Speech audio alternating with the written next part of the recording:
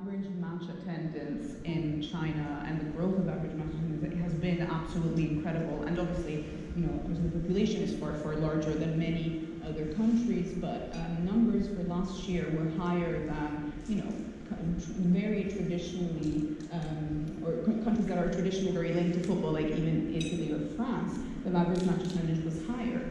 And I think it also debunks the myth that some experts in football, especially I think from Europe, still see China a bit of as just a place where used to be stars kind of go and retire. But actually, when you look at the numbers, the Chinese Super League is really exploding. Could you tell us from an investment point of view how you're looking at this trend, what it means to you?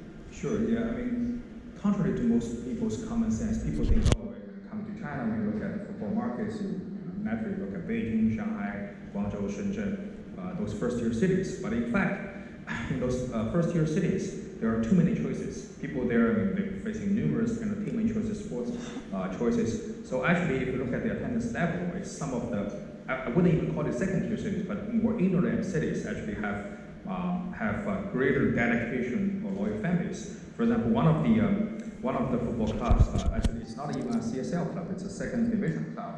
Just last weekend, they played one of the semi-final matches to get further promoted from a third division to a second division, and the attendance level there was 40,000 for third division football club.